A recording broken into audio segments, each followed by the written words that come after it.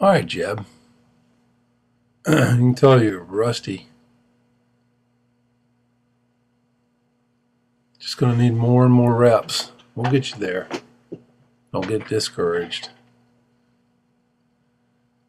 Now, when you start your load, it's kind of hard to see what your trigger mechanism is.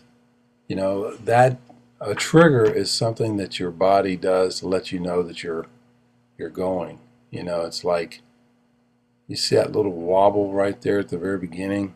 It's kind of like your knee comes into your other knee, and it's just a little bit. Watch the knee towards the pitcher. See that little move right there? That's your trigger to start your load. Now, what I want to do is I want to make it a little bit more in rhythm, a little larger. It's like turning the volume up on a radio. Just got to get used to it. Now you look at the guy on the left here.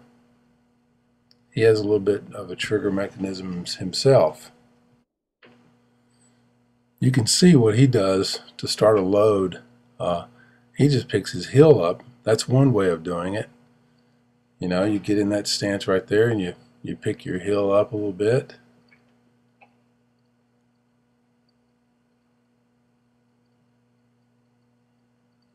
Right there, you kind of picked your foot up and went towards third base. But we're going to work on that this week.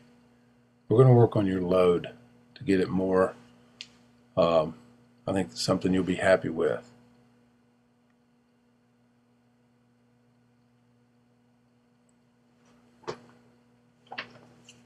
Part of being a good hitter is having good motor skills and being confident.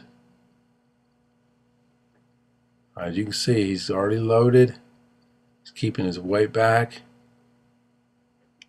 I want you to see what older boys are doing, okay?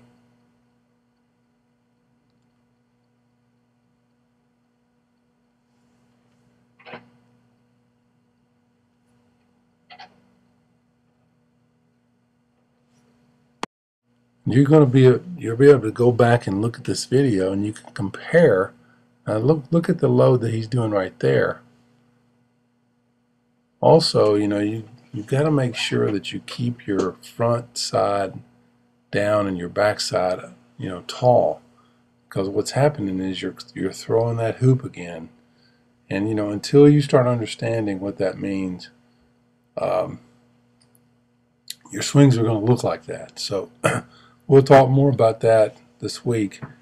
You've got to practice your swing without the ball coming at you. Now, when the ball's up in the air like that, you've got to get your front elbow up a little bit. But it can't come up when the ball's down in the zone.